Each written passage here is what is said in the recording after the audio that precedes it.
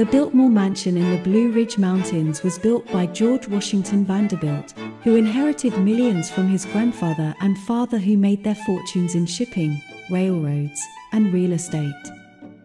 George didn't work in the family business, so he spent his time traveling the world and learning foreign languages, collecting art, and reading books. He decided to build a home of his own in the country where he could pursue his interests in books, art, horticulture, architecture, and science. The Biltmore Mansion was designed by architect Richard Morris Hunt. The estate has 4 acres of floor space, 250 rooms including 33 guest rooms, 43 bathrooms, 65 fireplaces, 3 kitchens, a bowling alley, and an indoor swimming pool. French mansions were the inspiration for the exterior of the home, and English country homes were used as models for the interior. George and architect Hunt frequently traveled to and from Europe and the Far East to buy furnishings, linens, tapestries, bronzes, artwork, rugs, and carpets for the mansion. This expansive collection is still in Biltmore House today. The library was designed to showcase George's collection of 22,000 books, of which 10,000 were selected to be on display in the 2-story library. In addition to living, sleeping, and dining rooms, there is a 70,000-gallon indoor pool located in the basement. It includes underwater lights, a rarity when the house was built. There is a home bowling alley nearby.